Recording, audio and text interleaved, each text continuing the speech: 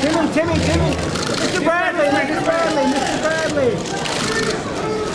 I speak to him that he will fight to the toe and he coming inside. I know him. I have enough time to prepare to train hard to be in shape and distraction is we need to focus and train hard. Timothy Bradley is not a dirty fighter, but it's just his style to jockey his head.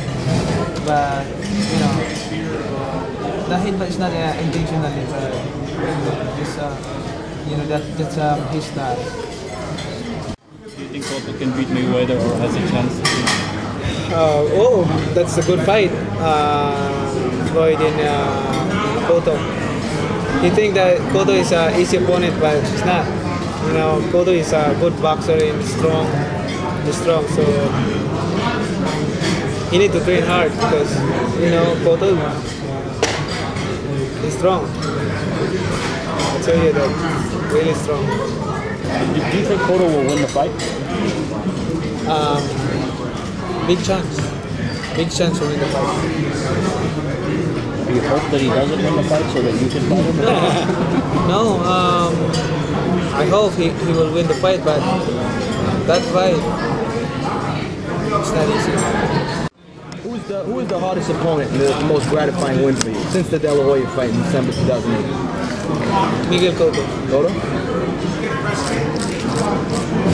And what's the case with Miguel Cotto? Early 5 rounds is leading the points. You know, if you see that fight, you know, 1 to 5 rounds, keeping up in fighting is leading the points. So Cotto was a tougher fight than Marquez? Because it didn't look like it was.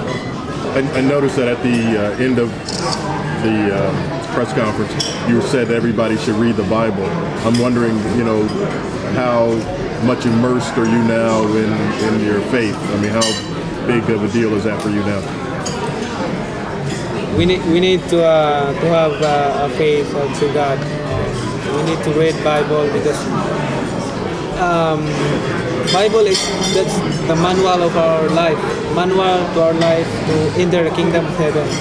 You know, if we want eternal life, we need to read Bible. So we will know how to follow His commandments.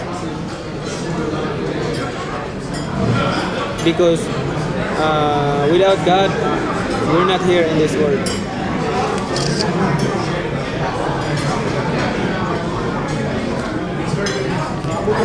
Thank you. Very good. Thank you guys. Thank you. Thank you. Thank you, man. God bless you all.